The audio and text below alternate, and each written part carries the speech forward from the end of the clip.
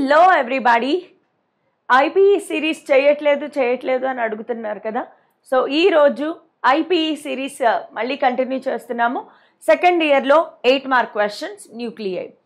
So ఈరోజు class చాలా important because ఎవరైతే ఐపీఈకి ప్రిపేర్ అవుతున్నారో న్యూక్లియైలో 8 మార్క్స్ కంపల్సరీ షార్ట్ క్వశ్చన్స్ వస్తాయి. కాబట్టి welcome to Vedantu Telugu channel. This is your master teacher for physics KRD ma'am. So న్యూక్లియైలో 8 mark questions, అది కూడా ఎక్కువగా హైయెస్ట్ హైలీ రిపీటెడ్. న్యూక్లియై అనగానే మైండ్లోకి వచ్చేది ఏంటి అంటే న్యూక్లియర్ రియాక్టర్. అయితే లాస్ట్ ఇయర్ వరకు కోవిడ్ వల్ల కొన్ని డిలీషన్లో ఉండడం వల్ల కొన్ని క్వశ్చన్స్ చాలామంది చదవలేదు. బట్ ఎస్, ఇప్పుడు కోవిడ్ సిచ్యువేషన్ పోయింది, 100% సిలబస్ ఉంది. కాబట్టి అన్ని క్వశ్చన్స్ చదువుకోవడం, ప్రిపేర్ అవ్వడం ది బెస్ట్ చాయిస్.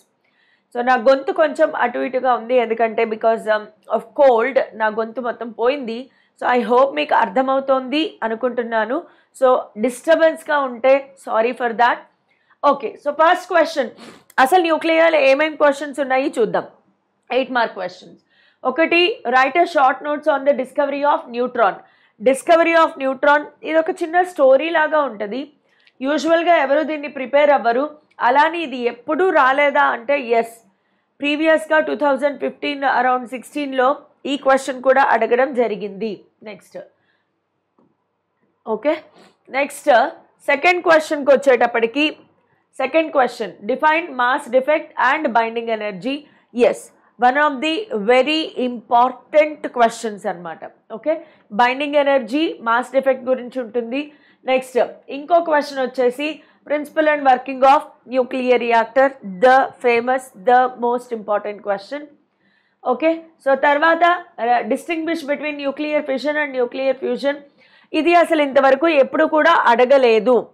సో ఇది నాట్ వెరీ ఇంపార్టెంట్. ఒకవేళ ఎవరైనా చాయిస్లో వదిలేసుకోవాలి అంటే ఈ క్వశ్చన్ని వదిలిపెట్టేసేయచ్చు, బికాజ్ ఇంతవరకు అసలు ఈ క్వశ్చన్ అయితే అడగడం జరగలేదు. Okay, next explain the source of stellar energy, explain carbon nitrogen cycle, very important question again. తర్వాత రేడియో యాక్టివిటీ. ఓకే, మధ్యలో miss అయ్యామా? Yes, radio activity. So ఈ క్వశ్చన్ కూడా చాలా ఇంపార్టెంట్. సో ఇవి మనం చదివేవి. Let us start with the first question onwards. నేను అన్ని questions explain చేస్తాను బికాజ్ ఏ క్వశ్చన్ వస్తుంది మనం గెస్ చేయలేం. కాబట్టి ప్రతి క్వశ్చన్ తరువుగా ప్రిపేర్ అయితే అవ్వాల్సిందే. అండ్ ఇంకా ఐపీఈకి చాలా టైం ఉంది కాబట్టి ఇప్పటి నుంచే మనము ఈ క్వశ్చన్ ఇంపార్టెంట్, ఇది చదువుతాను, ఇది వదిలిపెట్టేస్తాను అనే చాయిసెస్ లేకుండా అన్ని క్వశ్చన్స్ ప్రిపేర్ అయిపోదాం. సో న్యూక్లియర్ ఫస్ట్ క్వశ్చన్ ఏంటి? Right A short notes on the discovery of neutron. న్యూట్రాన్ని ఎలా డిస్కవర్ చేశారు, అలాగే what are the properties of a neutron. So క్వశ్చన్లో ముందు నుంచి చెప్తూనే ఉన్నాను, ఐపీఈ అంటే క్వశ్చన్లో ఏం అడిగారో కరెక్ట్గా దానికి ఆన్సర్ రాయాల్సిందే. ఓకే, అది ఎక్స్పెక్టెడ్. సో క్వశ్చన్లో 2 పార్ట్స్ ఉన్నాయి. Short note on discovery of neutron, న్యూట్రాన్ని discovery చేయడం, దాని మీద రాయాలి. తర్వాత ప్రాపర్టీస్ ఆఫ్ అ న్యూట్రాన్ కూడా రాయాల్సిందే. So starting with short notes on properties of neutron start చేస్తే, డిస్కవరీ ఆఫ్ న్యూట్రాన్ స్టార్ట్ చేస్తే, first neutron was discovered by Chadwick. ఇది అందరికీ తెలుసు. So neutron was discovered by Chadwick. అది కాకుండా బోథే and బెకర్ while conducting the experiment of bombarding beryllium with alpha particles. యాక్చువల్గా వీళ్ళు experiment చేయడమే న్యూట్రాన్ని కనిపెట్టాలి అనే ఉద్దేశంతో చేయలేదు. ఏదో ఒక ఎక్స్పెరిమెంట్ చేస్తున్నారు. ఆ ఎక్స్పెరిమెంట్లో వాళ్ళు ఏం చేస్తున్నారు అంటే బెరిలియంని ఆల్ఫా పార్టికల్తో బొంబార్డ్ చేస్తున్నారు. అంటే ఇది బెరిలియం అనుకుంటే ఆల్ఫా పార్టికల్ని దీని మీదకి టప్ టప్ టప్ టప్ అని పంపిస్తున్నారనమాట. సో ఆల్ఫా పార్టికల్స్ వచ్చి బెరిలియంని హిట్ చేస్తున్నాయి. ఆ హిట్టింగ్నే బొంబార్డింగ్ అంటారు. So it emits A high energy penetrating radiation known as gamma rays. So వీళ్ళు ఏం అబ్జర్వ్ చేశారంటే ఈ ఆల్ఫా పార్టికల్స్ వచ్చి బెరిలియంని హిట్ చేసినప్పుడు, యూజువల్గా అన్ని ఎక్స్పెరిమెంట్స్లోనూ కూడా ఒక హెవీ మెటల్ని కొన్ని ఫాస్ట్ మూవింగ్ పార్టికల్స్ వచ్చి హిట్ చేసినప్పుడు దానిలో నుంచి కొన్ని ఎమిషన్స్ అనేవి బయటకు వస్తాయి. సో దీంట్లో కూడా వీళ్ళు కొన్ని ఎమిషన్స్ బయటికి రావడం అబ్జర్వ్ చేశారు. అయితే అప్పట్లో న్యూట్రాన్ గురించి తెలియదు కాబట్టి వీళ్ళు ఏమనుకున్నారంటే ఆ బయటకు వచ్చిన రేడియేషన్ గామా రేస్ అయి ఉంటుంది అని అనుకున్నారు. సో బెరిలియం ఆల్ఫా పార్టికల్ అంటే తెలుసు కదా, ఆల్ఫా పార్టికల్ అంటే ఏంటమ్మా, హీలియం పార్టికల్. ఎలక్ట్రాన్స్ని రిమూవ్ చేసిన హీలియం ఏదైతే ఉందో దానిని మనము ఆల్ఫా పార్టికల్ అంటాం. Alpha particle completely positive. హీలియంలో ఎలక్ట్రాన్స్ని remove చేసేస్తే దానినే మనము ఆల్ఫా పార్టికల్ అంటాం. So beryllium alpha particle. Beryllium alpha particle gives rise to carbon plus gamma rays బయటకు వచ్చాయి అని అనుకున్నారు. ఇందులో బయటకు వచ్చిన రేడియేషన్స్ని వాళ్ళు గామా రేస్ అని అనుకున్నారు. కానీ the energy measurement indicated that, అయితే ఈ బయటకు వచ్చిన గామా రేస్ ఎనర్జీని మెజర్మెంట్ చేస్తే ఆ energy measurement indicated that the energy radiations are about 7 mega electron volts. బయటకు వచ్చిన ఈ ఎక్స్పెరిమెంట్లో బయటకు వచ్చిన రేడియేషన్స్ని వీళ్ళు గామా అన్నారు. సరే గామా కదా, దాని ఎనర్జీని మెజర్ చేద్దాము అనుకున్నారు. మెజర్ చేస్తే ఎంత ఉంది, 7 MeV ఉంది. However the radiation did not exactly match with gamma rays. 7 mega electron volts అనేది గామా రేస్ యొక్క ఎనర్జీ కానే కాదు, ఇది మ్యాచ్ అవ్వలేదు. అంటే ఈ ఎక్స్పెరిమెంట్లో బయటకు వచ్చిన ఈ రేస్ ఏవైతే ఉన్నాయో ఇవి గామా రేస్ కాదు అని ప్రూవ్ అయిందనమాట. తర్వాత నెక్స్ట్ ఎవరు వచ్చారు, madam Curie and Juliet. Okay, so madam Curie చాలా famous. So madam Curie and Juliet repeated the experiment and allowed the radiations to pass through hydrogenous material like wax. Paraffin, wax ఇవన్నీ కూడా hydrogen హైగా ఉండే content అనమాట. So వీళ్ళు ఏం చేశారంటే, సరే ఈ బయటకు వచ్చినవి గామా రేస్ కాదు అన్నారు. మరి అవేంటి తెలుసుకోవాలి కదా. అలా తెలుసుకోవడం కోసం ఈ క్యూరీ అండ్ జోలియట్ ఏం చేశారంటే, ఈ ఎక్స్పెరిమెంట్లో బయటకు వచ్చిన రేడియేషన్స్ని హైడ్రోజన్ కంటెంట్ ఎక్కువగా ఉన్న పారాఫిన్ లేదా వ్యాక్స్లో నుంచి పాస్ అయ్యేలాగా చేశారు. అలా చేసినప్పుడు they observed high energetic protons are emitted from the paraffin with energy 5 mega electron volts. So వీళ్ళు ఏం అబ్జర్వ్ చేశారు, ఈ బయటకు వచ్చిన రేడియేషన్స్ని వ్యాక్స్ లేదా పారాఫిన్ నుంచి పంపించినప్పుడు ప్రోటాన్స్ ఎమిట్ అయ్యాయి. ఆ ప్రోటాన్స్తో పాటు హై ఎనర్జీ ఎంత 5 మెగా ఎలక్ట్రాన్ వోల్ట్స్ అనేది బయటకు వచ్చింది. అయితే calculations have shown that the ejection of 5 mega electron volts requires gamma rays of energy of 50 mega electron volts. These discrepancies in the energy of radiation revealed that the assumptions of gamma rays were wrong. So ఈ Juliet Curie వీళ్ళు చేసిన experiment ద్వారా బయటకు వచ్చిన రేడియేషన్స్కి 5 mega electron volts energy ఉంది అని చెప్పారు. అయితే 5 మెగా ఎలక్ట్రాన్ వోల్ట్స్ ఎనర్జీ రావాలి అంటే గామా రేస్కి ఎంత ఎనర్జీ ఉండాలి, 50 mega electron volts, which is not possible at all. So ఈ ఎక్స్పెరిమెంట్లో కూడా ఏం ప్రూవ్ అయింది అంటే బయటకు వచ్చినవి గామా రేస్ కాదు. సో వీళ్ళందరూ ఇది ఒక స్టోరీ లాగా గుర్తుపెట్టుకోండి. ఫస్ట్ చాడ్విక్ బోథెబెకర్ ఎక్స్పెరిమెంట్ చేశారు. ఆ ఎక్స్పెరిమెంట్ ఏంటి, బెరిలియంని ఆల్ఫా పార్టికల్తో బొంబార్డ్ చేశారు. అలా బొంబార్డ్ చేసినప్పుడు కొన్ని రేడియేషన్స్ బయటకు వచ్చాయి. వీళ్ళు ఆ రేడియేషన్స్ని గామా రేస్ అనుకున్నారు. ఓకే, అయితే గామా రేస్కి ఎనర్జీ ఉండాలి కదా అని చెప్పి ఎనర్జీని క్యాలిక్యులేట్ చేస్తే 7 మెగా ఎలక్ట్రాన్ వోల్ట్స్ వచ్చింది, which is not considered to be gamma rays. ఒక స్టోరీ అయిపోయింది. తర్వాత ఎవరు వచ్చారు, క్యూరీ అండ్ జోలియట్ వచ్చారు. వీళ్ళు ఏం చేశారు, వీళ్ళు ఈ బయటకు వచ్చిన రేస్ గామానా కాదా టెస్ట్ చేయడం కోసం ఆ రేస్ని పారాఫిన్ వ్యాక్స్, హైడ్రోజన్ ఎక్కువగా ఉండే పారాఫిన్ లేదా వ్యాక్స్లో నుంచి పంపించడం జరిగింది. అప్పుడు ప్రోటాన్స్తో పాటు కొంత ఎనర్జీ రిలీజ్ అయింది, అది 5 మెగా ఎలక్ట్రాన్ వోల్ట్స్. అయితే ఆ 5 మెగా ఎలక్ట్రాన్ వోల్ట్స్ కూడా డిసైడ్ చేసింది, బయటకు వచ్చిన రేడియేషన్స్ గామా రేడియేషన్స్ కాదు అని డిసైడ్ చేసేసింది. సో ఈ మొత్తం డిస్క్రిపాన్సీస్ అంటే ఏంటి కరెక్ట్గా రావట్లేదు, ఆన్సర్ కరెక్ట్గా రావట్లేదు ఏంటి, ఈ డిస్క్రిపాన్సీస్ అన్నీ కూడా ఈ ఏదైతే ఎక్స్పెరిమెంట్ ఉందో బెరిలియం ఆల్ఫా పార్టికల్ ఎక్స్పెరిమెంట్లో బయటకు వచ్చిన రేడియేషన్స్ అసలు గామా రేడియేషన్స్ కాదు అని డిసైడ్ చేస్తారు. సో ఏదైతే ఉందో చూడండి, ఆల్ఫా పార్టికల్ వచ్చి బెరిలియంని హిట్ చేసింది, దాని నుంచి బయటకు వచ్చిన రేడియేషన్స్ని పారాఫిన్లో నుంచి పంపించారు. ఇది డిటెక్టర్ అనమాట. ఎక్స్పెరిమెంట్కి డయాగ్రామ్, ఐపీఈలో డయాగ్రామ్కి 1 మార్క్ ఉంటుంది, మర్చిపోకండి.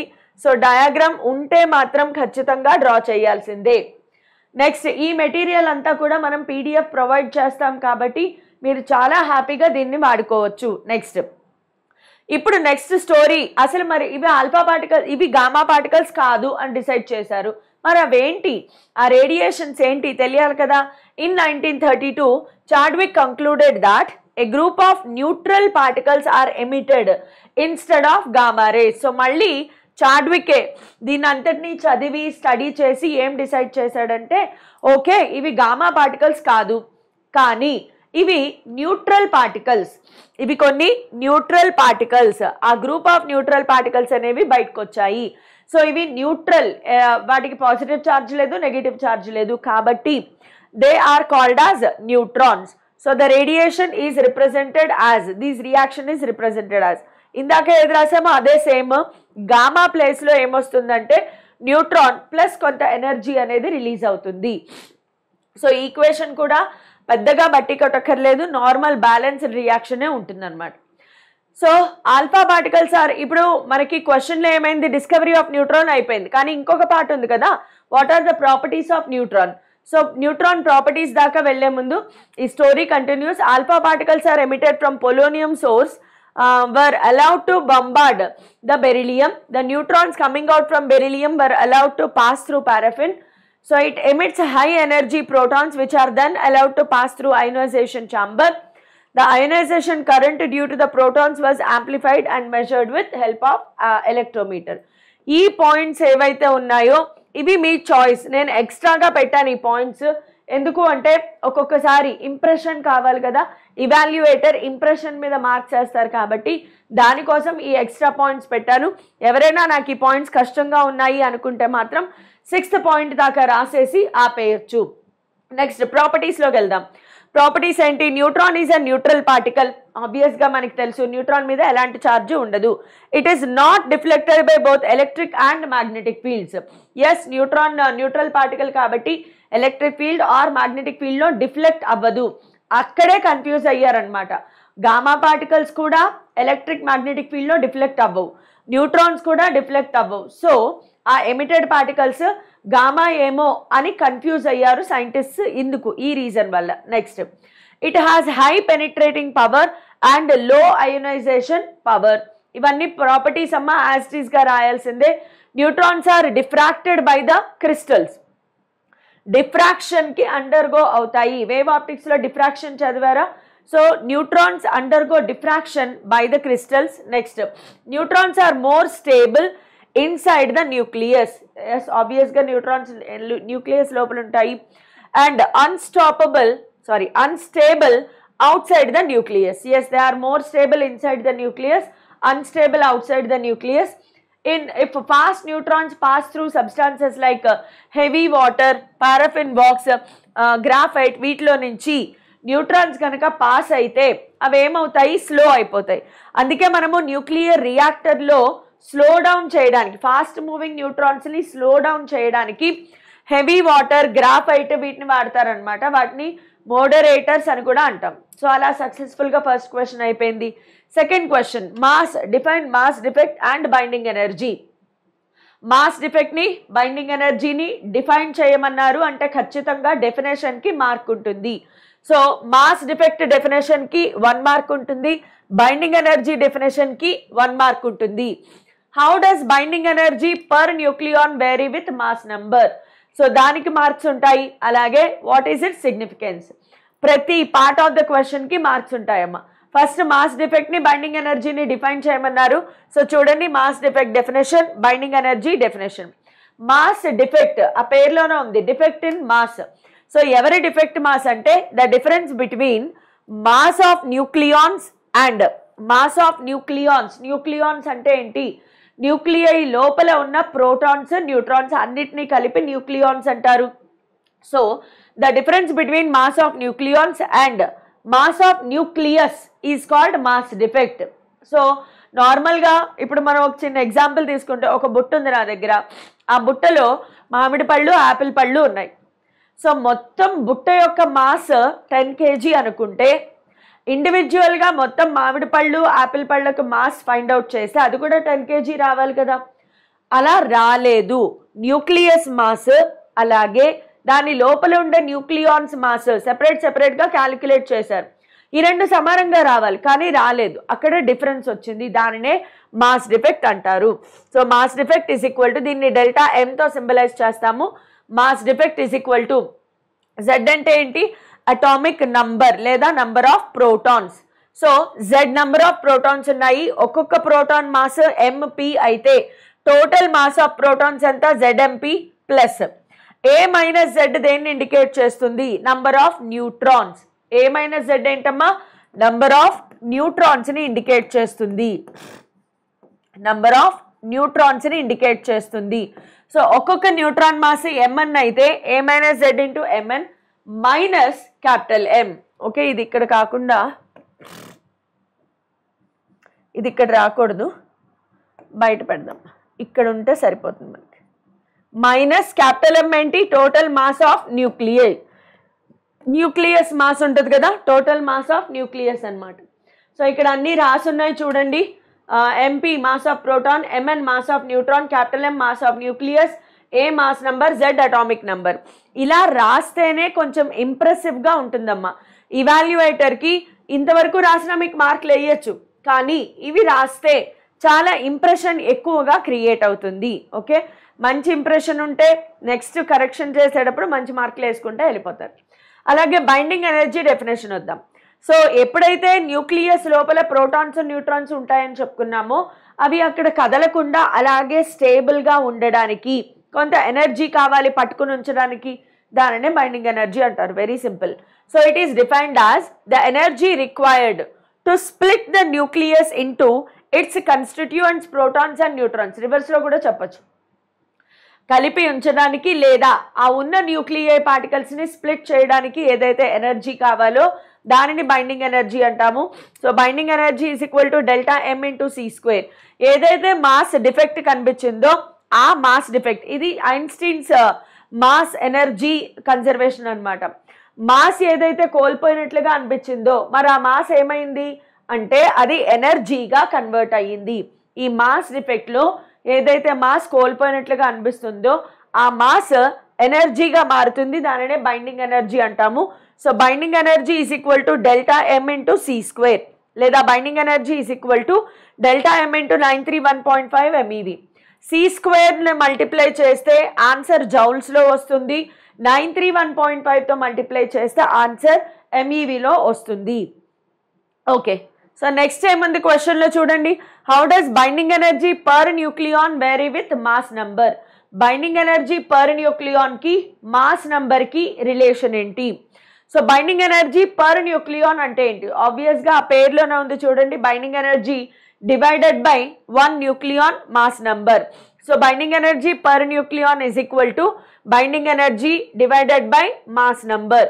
సో BE by A, దీనినే బైండింగ్ ఎనర్జీ పర్ న్యూక్లియాన్ అంటారు. సో ఎలా వేరీ అవుతోంది? Binding energy per న్యూక్లియాన్ is inversely proportional to mass number. The more the mass number, the less is the binding energy per nucleon.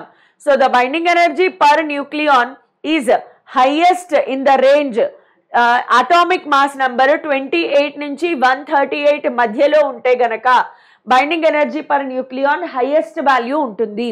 Next, binding energy of these nuclei vary as close to 8.7 MeV. ఎందుకంటే FE ఏదైతే ఉందో 26 FE, దీనికి highest binding energy per న్యూక్లియాన్ ఉంటుంది 8.7 MeV. ఈ రేంజ్లో atomic number 28 నుంచి 138 మధ్యలో ఉన్నప్పుడు వాటికి దగ్గరలో 8.7 MeV ఎనర్జీ ఉంటుంది. Next, with further increase in the mass number the binding energy per న్యూక్లియాన్ decreases. 138 కంటే ఎక్కువ మాస్ నెంబర్ ఉంటే గనక 138 కంటే ఎక్కువ మాస్ నెంబర్ ఉంటే బైండింగ్ ఎనర్జీ పర్ న్యూక్లియాన్ అనేది తగ్గిపోతుంది. సో ఫర్ ఈ very less atomic mass number, for very high atomic mass number binding energy per న్యూక్లియాన్ తక్కువగా ఉంటుంది. ఇది clarity. Next in the region of smaller mass number the binding energy per న్యూక్లియాన్ curve shows the characteristic minima and మ్యాక్సిమా. So ఇది binding energy per న్యూక్లియాన్ curve. ఇక్కడ binding energy per న్యూక్లియాన్ తీసుకుంటారు, ఇక్కడ mass number తీసుకుంటారు. చూడండి, లోకి హైడ్రోజన్, హీలియం, లిథియం వీటికి చూడండి peaks ఉన్నాయి. ఆ తర్వాత FEకి హైయెస్ట్ ఉంది. FE 56 చెప్పాను కదా, 26 28 FE 56 ఆర్ 26 కూడా తీసుకోవచ్చు. దీనికి హైయెస్ట్ ఉంటుంది 8.7 MeV, ఇది హైయెస్ట్ వాల్యూ. దాని కంటే పెద్ద అటామిక్ నెంబర్కి తగ్గిపోయింది, దానికంటే చిన్న అటామిక్ నెంబర్కి తక్కువగానే ఉంటుంది. తక్కువ చిన్న మాస్ నెంబర్స్లో పీక్స్ అనేవి అబ్జర్వ్ చేయడం జరుగుతుంది. Minima are associated with the nuclei containing and odd number. Minima చూడండి, ఇది మినిమా, ఇది మినిమా, ఇది మినిమా 3 ఉంది, ఇది 5 ఉంటుంది, ఇది 7 ఉంటుంది. సో మినిమాలన్నీ ఆడ్ నంబర్తో ఉంటాయి. అలాగే maxima are associated with nuclear having even number. ఇది చూడండి, ఇది మాక్సిమా, ఇది మాక్సిమా, ఇది maxima. 2He4, 6C12, 8O16, 2, 6, 8 even numbers. Even నంబర్స్కి peak మాక్సిమాలో ఉంటుంది, ఆడ్ నంబర్స్కి పీక్ మినిమాలో ఉంటుంది. The fusion of 2 lighter nuclei results a stable nucleus with higher binding energy per న్యూక్లియాన్. రెండు lighter nuclei combined అయితే అప్పుడు ఆ రెండు కూడా higher binding energy per nucleons గా మారతాయి. Next, the fission of heavy nuclei results into farming of 2 stable nuclei. ఇది fusion, ఇది ఫిజన్. దీంట్లో రెండు nuclei lighter nuclei combine to form heavier nuclei. దీంట్లో ఒక heavy nuclei డిసోసియేట్స్ into lighter nuclei. ఇది nuclear fission, ఇది న్యూక్లియర్ ఫ్యూజన్, ఇది nuclear fission. Okay, ఇవి కూడా బైండింగ్ ఎనర్జీ పర్ న్యూక్లియాన్. ఏది జరిగినా స్టెబిలిటీ కోసమే జరుగుతుంది. ఓకే, నెక్స్ట్ ఇంకో క్వశ్చన్కి వెళ్దాం. What is radio activity? State the law of radio active DK to show that radio active DK is exponential in nature. Exponential అంటే ఈ పవర్ ఉంటుంది అనమాట. సో క్వశ్చన్లో ఏమని చూడండి. First of all, what is radio activity? What is radio activity? ఈ డెఫినేషన్కి 1 mark ఉంటుంది. So starting with definition, radio activity side heading పెట్టండి. ఇక్కడ నోట్స్ ఎలా ఇచ్చామో మీరు యాజ్ ఇట్ ఈస్గా ఇలా రాయగలిగితే చాలు, 8 out of 8 పక్కా అనమాట. Okay, the nuclei of certain elements disintegrate spontaneously. వాటంతటా అవే కొన్ని న్యూక్లియై, అన్నీ కాదు, కొన్ని ఆటమ్స్లో ఉండే న్యూక్లియై ఏం జరుగుతుంది, వాటంతటా అవే డిసింటిగ్రేట్ అయిపోతాయి by emitting alpha beta gamma rays. Alpha beta gamma రేస్ని emit చేస్తూ వాటంతటా అవే డీకే అయిపోతాయి. ఎందుకు అంటే to attain stability. This phenomena is called as natural radioactivity. Yes, radioactive decay law. State the law of radioactive decay. Question చూడండి, లా statement చేయమన్నాడు, మీరు చేయడం మర్చిపోతే 1 mark cut. So radioactive DK లా ఏం చెప్తుంది? The rate of radioactive DK dN/dt. Rate of అంటే డినామినేటర్లో time వస్తుంది కదా, number of nuclei changing with time, దాన్నే రేట్ ఆఫ్ రేడియోయాక్టివ్ డీకే అంటారు. దట్ ఈజ్ అక్కడ మళ్ళీ చూడండి, నేను ఏది చెప్పానో అదే ఉంది. The number of nuclei decaying per unit time. ఎంత టైంలో ఎన్ని నంబర్ ఆఫ్ న్యూక్లియై డీకే అయిపోతున్నాయి, దానినే రేట్ ఆఫ్ రేడియోయాక్టివ్ డీకే అంటారు. అట్ ఎనీ ఇన్స్టెంట్, ఏదైనా ఒక టైంలో గనక మనం అబ్జర్వ్ చేస్తే, is directly proportional to the number of nuclei present at that time. ఆ టైంలో ఎన్ని న్యూక్లియై ప్రెసెంట్ అయి ఉన్నాయి దాని మీద డిపెండ్ అవుతుంది. So dN/dt is proportional to capital N. ఎప్పుడైతే ప్రపోర్షనాలిటీ తీసామో ఈజ్ ఈక్వల్ టు పెట్టినప్పుడు కాన్స్టెంట్ ఇంట్రడ్యూస్ చేయాలి, అదే లాంబ్డా. ఓకే, లాంబ్డాని డిసింటిగ్రేషన్ కాన్స్టెంట్ అంటారు. మైనస్ సింబల్ ఎందుకు అంటే టైం పెరిగే కొద్దీ మన న్యూక్లియై డిసింటిగ్రేట్ అయిపోతూ ఉంటాయి కదా, సో తగ్గిపోతాయి. టైం పెరిగితే నంబర్ ఆఫ్ న్యూక్లియై తగ్గుతుంది, దానికోసం మైనస్ సింబల్ అనేది ఇక్కడ పెట్టడం జరిగింది. సో ఈ గ్రాఫ్ కంపల్సరీగా డ్రా చేయాలమ్మా, గ్రాఫ్కి ఖచ్చితంగా 1 మార్క్ ఉంటుంది. ఓకే, సో ఇప్పుడు దీనిని మనము dN/dt ఈజ్ ఈక్వల్ టు ఉంది కదా, దీన్ని ట్రాన్స్పోజ్ చేశారు. dN is equal to minus lambda n into dt. Okay, so minus n into dt, dN/n is equal to lambda into dt. రెండు వైపులా ఇంటిగ్రేట్ చేసాం. ఇంటిగ్రేట్ చేస్తే 1/nకి answer log n to the base e lambda t plus c. అయితే at time t is equal to 0, at time t is equal to 0, t 0 పెట్టండి. t 0 పెడితే n is equal to n0 పెట్టాలి కదా initial beginning. So n is equal to n0 పెట్టాము. దీన్ని అంతటినీ మీరు rearrangement చేసుకుంటే ఫైనల్గా n is equal to n0 e power minus lambda t ఉంటుంది. దీనిని మీరు స్టెప్ వైజ్ రాసుకుంటూ వెళ్ళండి, normal mathematics derivation. So this equation represents radio active DK law. Exponential ఫామ్లో రాయమన్నాడు, ఎక్స్పెరెన్షియల్ ఫామ్లో వచ్చేసింది చూడండి. ఓకే, ఇది నార్మల్ మ్యాథమెటిక్సే మీకు వచ్చేస్తుంది. Next the very important nuclear reactor. Nuclear రియాక్టర్లో కూడా డయాగ్రామ్కి 1 మార్క్ ఉంటుంది, డోంట్ ఫర్గెట్. మీరు డయాగ్రామ్ని మీ టెక్స్ట్ బుక్లోంచి కూడా తీసుకోవచ్చు. So nuclear రియాక్టర్లో first explain the principle and working. So principle undali, working undali. What is nuclear reactor? The device in which controlled chain reaction takes place. Yes, controlled chain reaction. Uncontrolled chain reaction ante nuclear bomb అయిపోతుంది. This is a controlled chain reaction releasing large amount of heat is called nuclear reactor. Next, principle. The chain reaction is made possible by slowing down the fission neutrons. Nuclear fission start అయిన తర్వాత nuclear ఫిషన్లో ఏం జరుగుతుంది, ఒక heavy న్యూక్లియైని fast moving neutron వచ్చి కొట్టినప్పుడు ఆ heavy nuclear 2 lighter న్యూక్లియైగా divide అయిపోతుంది. దీనినే న్యూక్లియర్ ఫిషన్ అంటారు. సో న్యూక్లియర్ ఫిషన్ జరగాలి అంటే మనకి కంట్రోల్ చేయాలి అంటే ఫాస్ట్ మూవింగ్ న్యూట్రాన్స్ని కంట్రోల్ చేయాలి. దానికి మనం ఏం ఉపయోగిస్తాము, moderator. Thermal neutrons produce further fission of 92U235. ఈ 92U235 is nothing but source. దీనినే మనము న్యూట్రాన్తో బొంబార్డ్ చేస్తాం by inserting the control rods. మీరు ఇక్కడ చూడొచ్చు కంట్రోల్ రాడ్స్. కంట్రోల్ రాడ్స్ ఎందుకు ఉపయోగపడతాయి అంటే చైన్ రియాక్షన్ బాగా స్పీడ్గా జరిగిపోతుంది, చాలా ఎక్కువ నెంబర్ ఆఫ్ న్యూట్రాన్స్ ప్రొడ్యూస్ అయిపోయాయి, ఆ న్యూట్రాన్స్ని తగ్గించాలి. దానికోసం ఏం చేస్తారంటే కంట్రోల్ రాడ్స్ని లోపలికి పంపిస్తారు.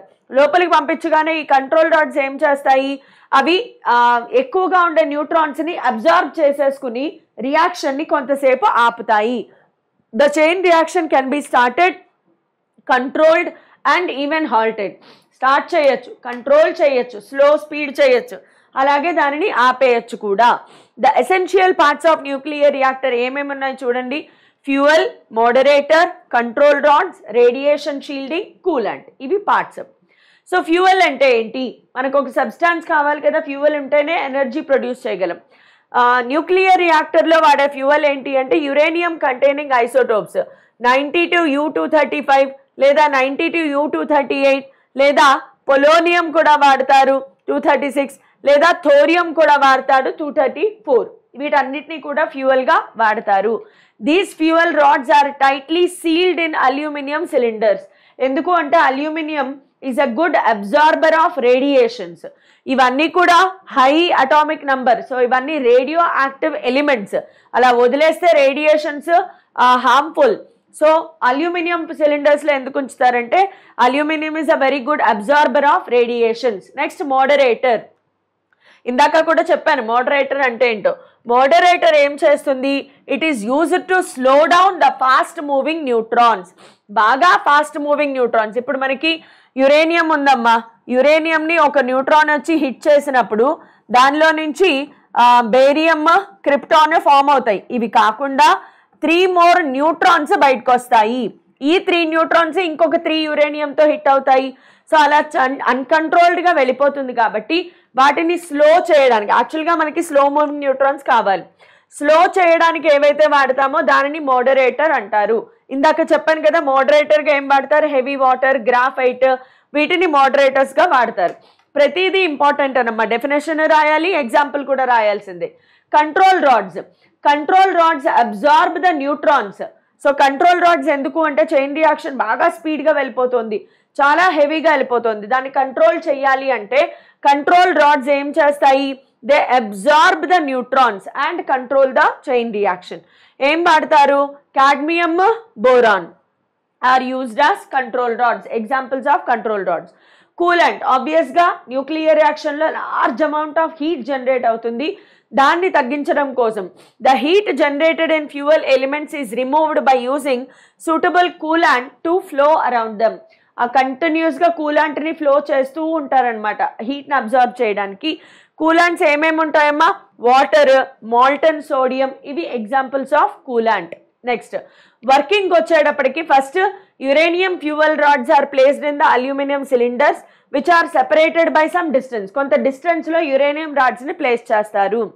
Graphite moderator is placed between the fuel cylinders.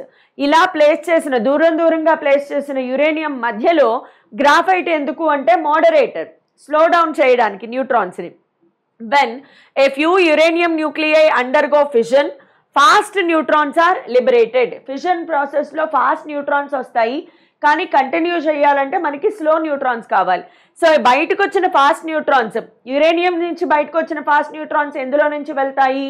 మోడరేటర్లో నుంచి వెళ్తాయి. So these neutrons pass through graphite moderator.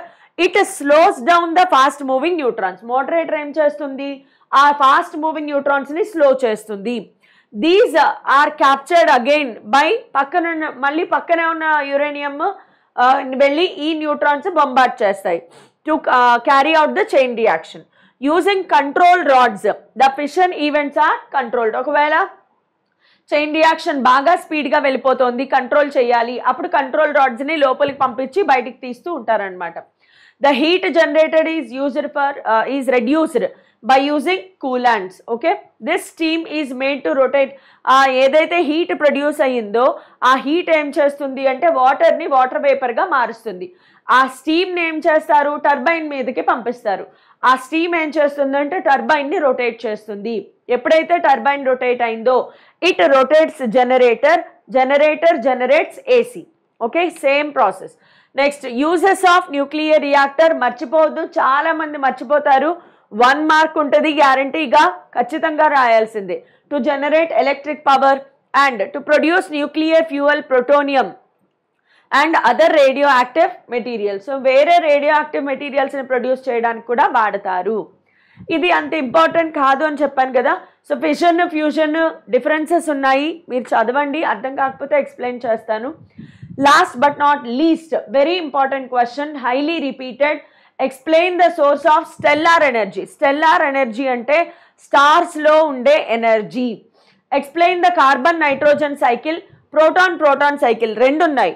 Carbon nitrogen cycle ఒకటి, ప్రోటాన్ సైకిల్ ఇంకొకటి. ఇవి స్టార్స్లో జరుగుతాయి. ఫస్ట్ ఆఫ్ ఆల్ స్టార్స్లో జరిగేది ఏంటి అంటే న్యూక్లియర్ ఫ్యూజన్. మన న్యూక్లియర్ రియాక్టర్లో జరిగేది ఏంటి అంటే న్యూక్లియర్ ఫిషన్.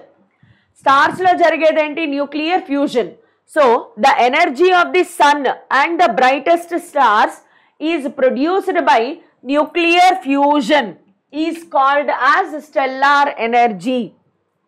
సన్ లేదా మిగతా అన్ని స్టార్స్లో ఏదైతే ఎనర్జీ ఉంటుందో ఆ ఎనర్జీ దేని వల్ల వచ్చింది? ఈ న్యూక్లియర్ ఫ్యూజన్ అనే రియాక్షన్ వల్ల. అందువల్ల దానిని స్టెల్లార్ ఎనర్జీ అంటారు. Sun and stars have been radiating huge amount of energy by nuclear fusion reactions taking place in the core.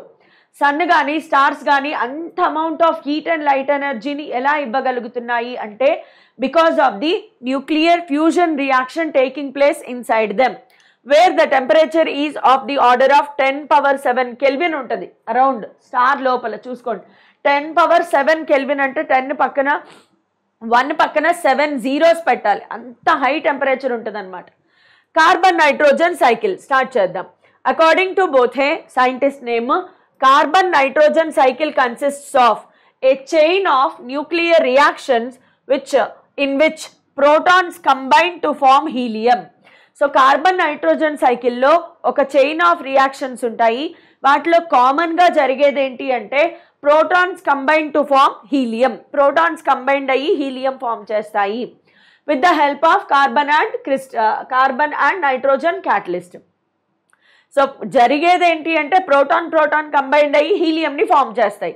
అది అలా జరగడానికి హెల్ప్ చేయడం కోసం కార్బన్ అండ్ నైట్రోజన్ నేచర్లో ఉన్నవి హెల్ప్ చేస్తాయి.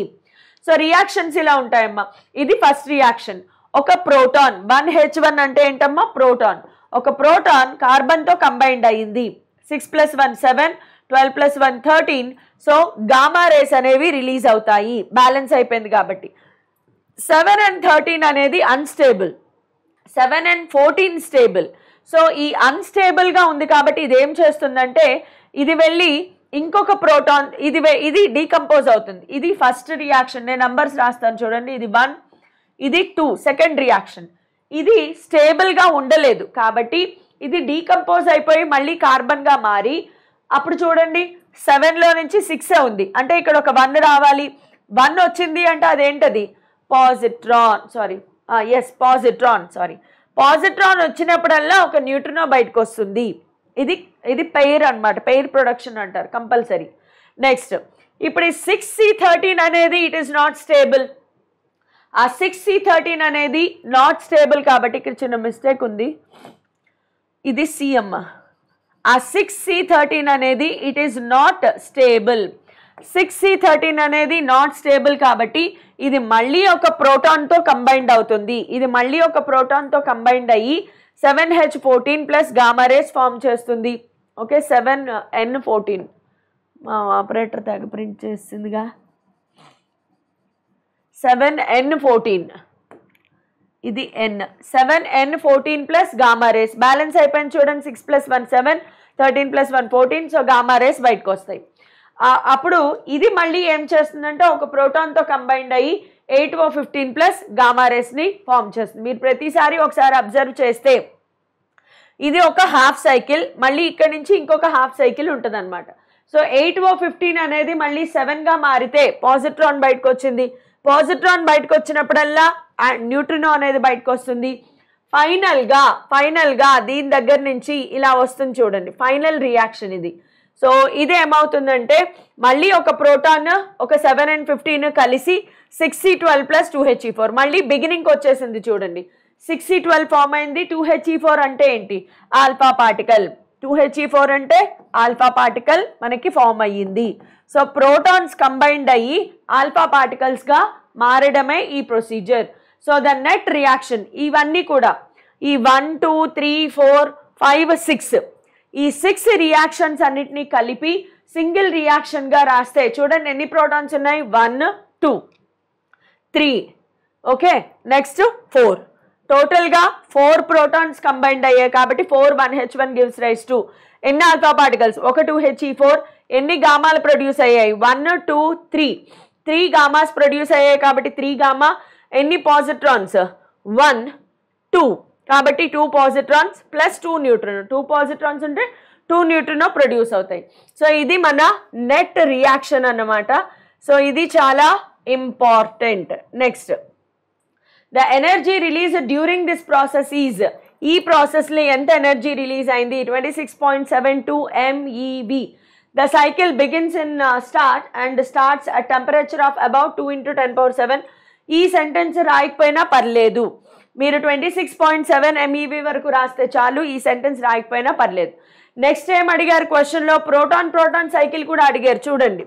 క్వశ్చన్లో ప్రోటాన్ సైకిల్ కూడా అడగడం జరిగింది. సో ప్రోటాన్ సైకిల్ ఇది కార్బన్ నైట్రోజన్ సైకిల్ సేమ్, కాకపోతే కార్బన్ నైట్రోజన్ సైకిల్లో కార్బన్ నైట్రోజన్ క్యాటలిస్ట్గా యాక్ట్ అవుతాయి.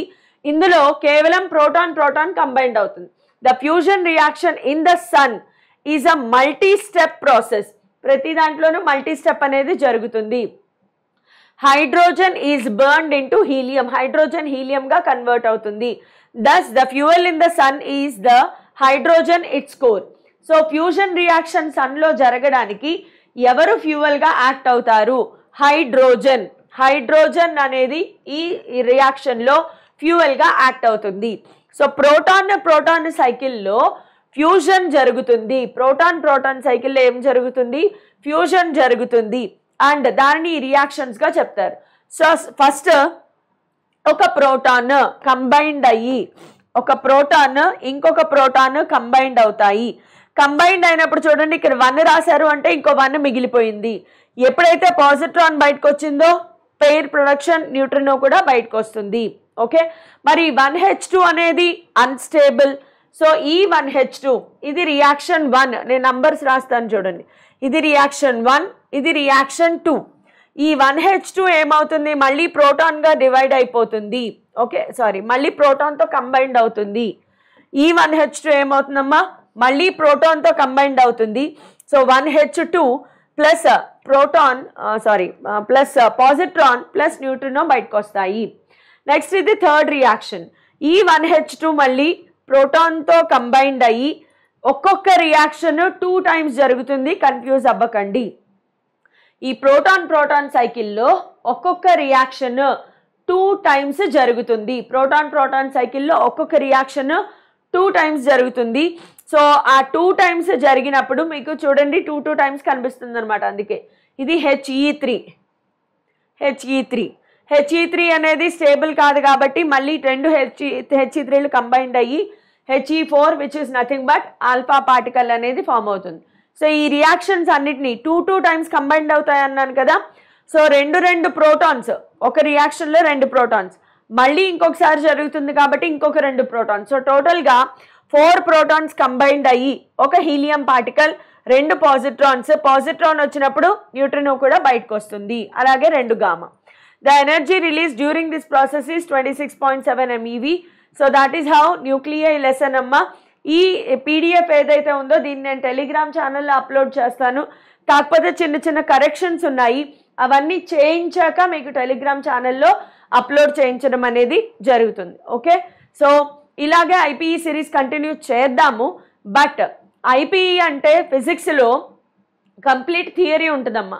థియరీ అంతా రాయాల్సిందే, షార్ట్కట్లో రాస్తే మార్క్స్ పడవు కాబట్టి right and practice. Thank you all.